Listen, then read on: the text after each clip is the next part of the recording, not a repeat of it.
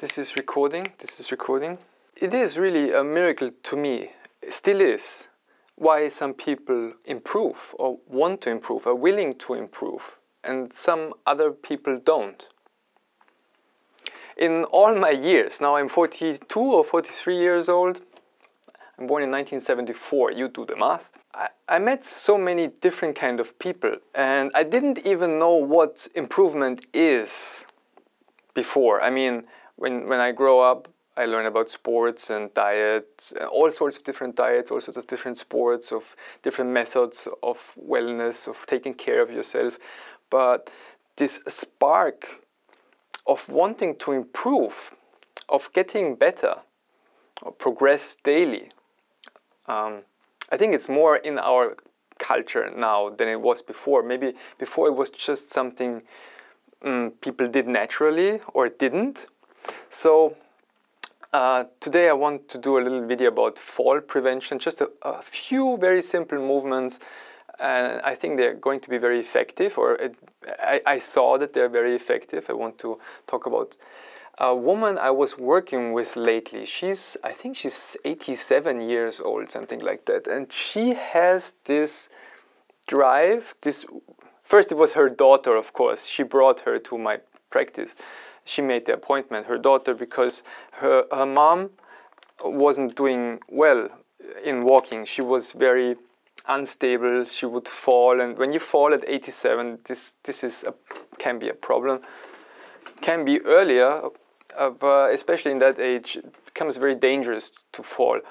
And her mom wanted her, my client, my student, to be more safe on her feet when she's walking, because when she's walking in her apartment, she was always touching the wall, and she wouldn't like to go out anymore. And see, that's what I think. Some people, I think that they act like, at least that as if they bought their body in a store, and then they just use it to whatever they do. Maybe they have great jobs and they do a lot for society, but they just use it.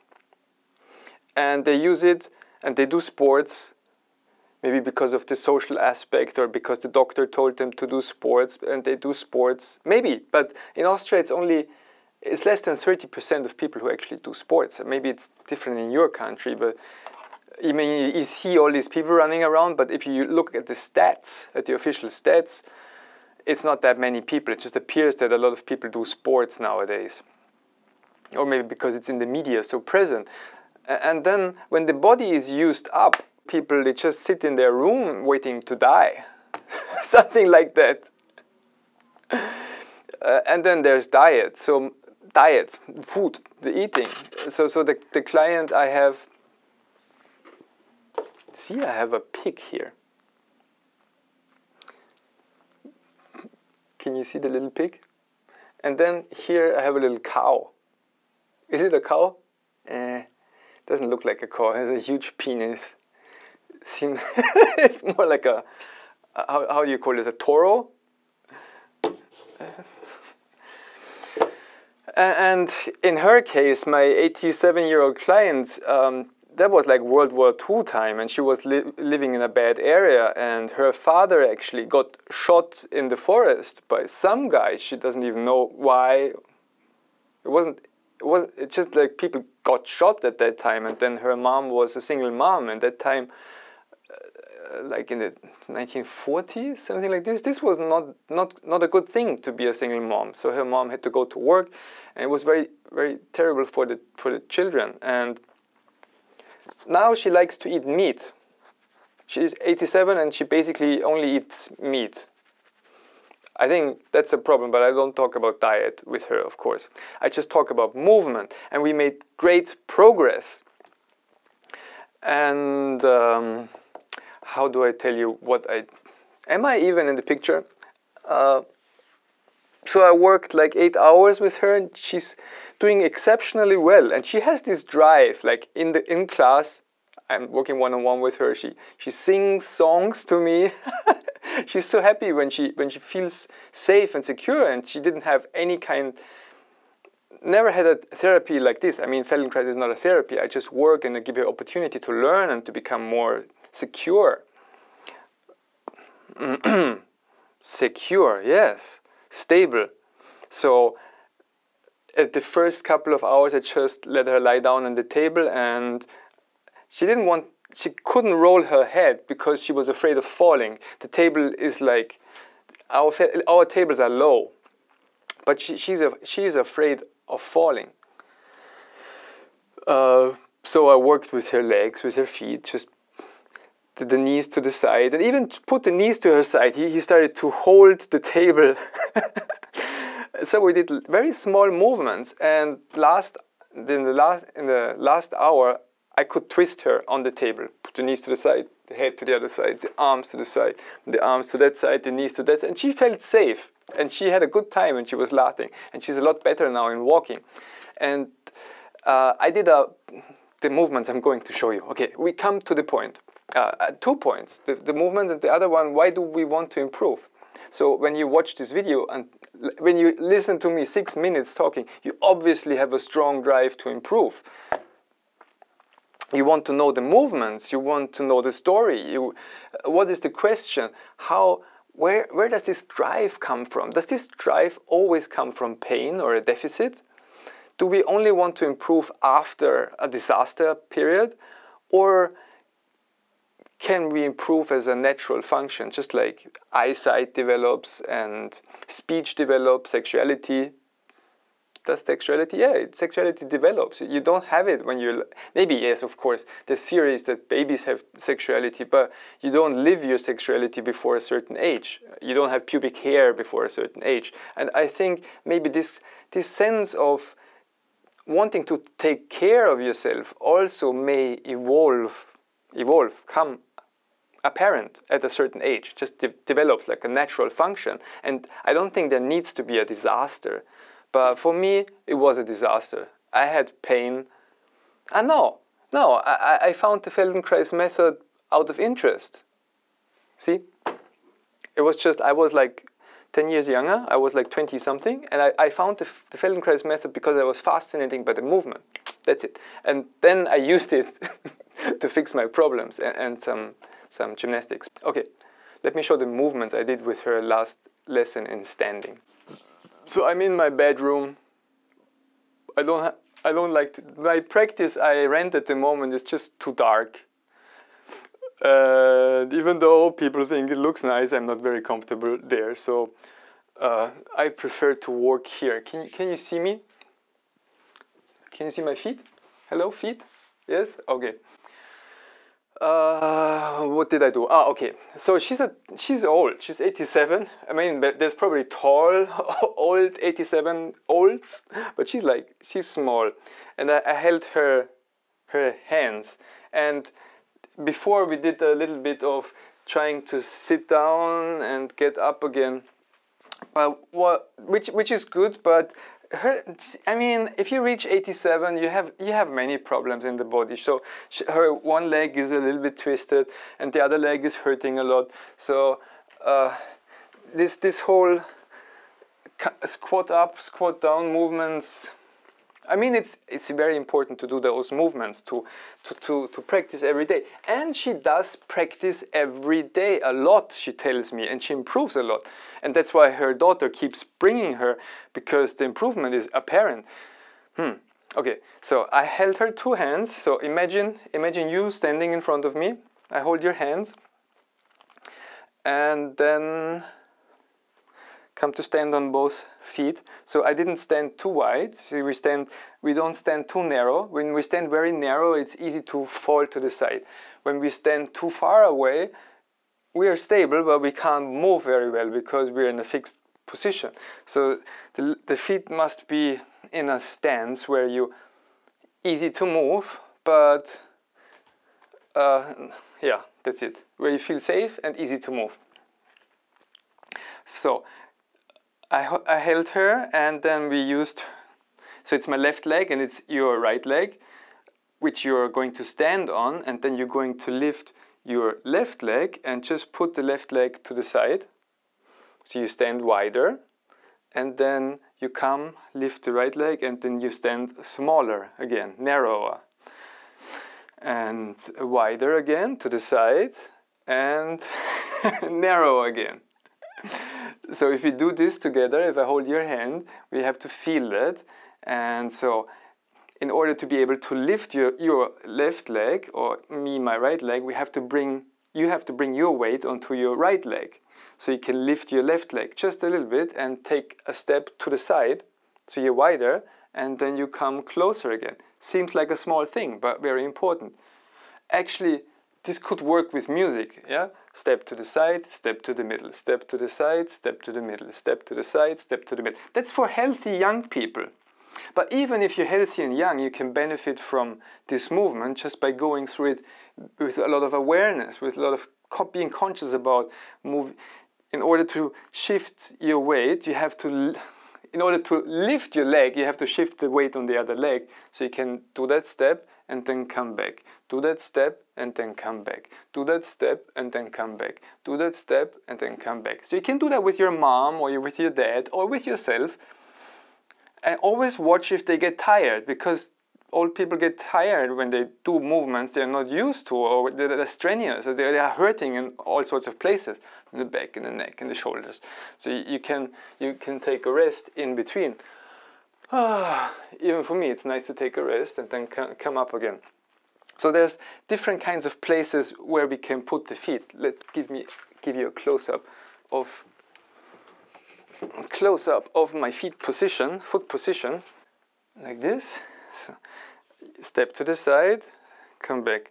Step to the side, come back. And now there's different positions you could put your foot. More in front, more to the side, or more in the back. So don't step always exactly to the side, but a little bit more in front and then back. A little bit more in front and then back. A little bit even more in front and then back. A little bit even more in front and then get back. You could think of a giant circle or a big circle going here, and you're trying to step on all the parts of the circle. Come here and come back. Come here and come back. Come here and come back. Then backwards. This might be difficult. So to step backwards might be difficult because of the hip joints, because this has to work differently. The leg has to extend backwards, which can be very difficult because for people who have strong flexor muscles and can only lift the leg, they can go into flexion because they are afraid. They have lost balance, their good sense of balance many years ago. So they are afraid and they are in this flex position and they can only flex, like in the gymnastics class, only use the flexors, but they can't extend very well. And so it's difficult to extend the leg backwards, to do this step backwards. So when they're pushed from the front, they cannot do this step, and then they will fall or will fall to the side. Do you know what I mean? So they would have to turn to step backwards. So they have no way of just putting the leg backwards. And we can, if we have this hip joint mobility and this pelvic mobility. But maybe old people, or the people you want to care of, or maybe yourself, you don't have this easy available movement anymore. So in order to get the movement back, I did a different position with my client, the 87-year-old lady. Quite a special movement. So this is an invention of me. Kneeling over the table is an invention. I learned it in my Feldenkrais professional training, but what I show you now is kind of my invention. So I use my table, not my table, my bed, but you can use your couch or your Feldenkrais table if you have one. So I had my client, the woman, stand in front of the table, then kneel down, take the iPod out of the pocket, and then lay over the table. I'm going to teach that a couple of more times, and I'm going to do a course about that, a YouTube or a Vimeo or some kind of course, online course. But just quickly, I had her lay over the table, which is quite genius because then her pelvis is stable, and had her just lay comfortably, rest for like 1 or 2 minutes, and then start to extend the leg upwards. So now the upper body is resting, the pelvis is stable, and it's this movement of the leg backwards, at least in a straight position, and then up. Yeah? And then the same thing with the other leg. So there should be no turning of the pelvis and no shifting of the weight or wiggling of the tail, just a pure lifting of the leg, for which you would use the glutes. And this lifting of the legs on the table, this was a secret ingredient. The first couple of movements, she couldn't really do it. She was like, hurting everywhere. She didn't know where to put the leg. She had no sense for this movement. I think this kind of sense for movement gets lost if we don't invest ourselves in improvement work on ourselves. So this movement did a lot for her. And she's practicing it at home. Of course, she was clinging to the table. she's holding her couch with her arms, which is okay. Just hold the couch and lift the leg. Just do that a couple of times. And if you're young and you're fit, just try this movement a couple of times until you have the hang of it and you can feel how to do it, how your glutes engage, how your hamstrings engage, and how you just put the leg back straight. So back to our exercise. So you're coming on one leg and put your foot to the outside, forward, just around the circle in all places of the circle, and also backwards. So the movement on the lying over the table and lifting the leg will prepare you for this step, for being able to put the leg backwards. Yeah, and then you don't fall backwards anymore when you lose your weight, but you can put your leg backwards and back again. Leg backwards and back again. And of course you do the same thing with the other foot. So it's you lose balance, you're falling forward, you stop your fall. So this is a more extreme variation. You fall forwards, you stop your fall. You fall to the side, you stop your fall. You fall backwards, you stop your fall. So with the weight on the leg. And you can do this with music, but music is distracting. So it's not really a dance, but it's an awareness exercise. Something you do with both legs. Yeah? And then after you did this for a couple of times, just stand and feel how you're standing. And you should feel more, if you have this sense of feeling. That's another thing we need to develop, being able to sense differences, a before and after difference. So for some people it will be just meh, I don't feel anything, I don't feel a big difference, I don't feel any difference at all. But if you're sensitive and you start to feel movement, there's something in the hip joint, and then when you lift your leg, you put it to stand, you lift your leg to put it to stand. That's another variation of the exercise. You can stomp into those places. Yeah, stomp backwards, stomp forwards. Hello, neighbors. Stomp to the side. Maybe even cross over. I didn't do that with her yet. Cross over. So when you're walking and you're tripping, you're already used to that movement. You're trained in the movement of falling, of tripping and putting that foot there. So you stop the fall. You're putting the foot in the back and you come up. Foot in the back and you come up. Foot in the back and you come up. Foot in the back and you come up.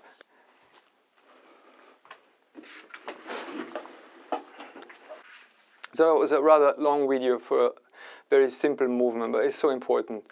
And I think sometimes we forget how the small things lead to improvement. It's not just the push-ups and the pull-ups and the inversions where you do handstands with 5 books on your feet. No, it's such a simple thing, and you can go deeper once you do the crude stuff, like crude stepping. Like we do, the crude stepping. You can start to feel more, be more still, and start to make it like a meditation. Make it very slow and forget about the world and just feel inside how it feels like to shift your weight on one leg and then put your foot and then bring your foot back. Shift the weight, place your foot, shift the weight, place your foot, shift the weight, place your foot.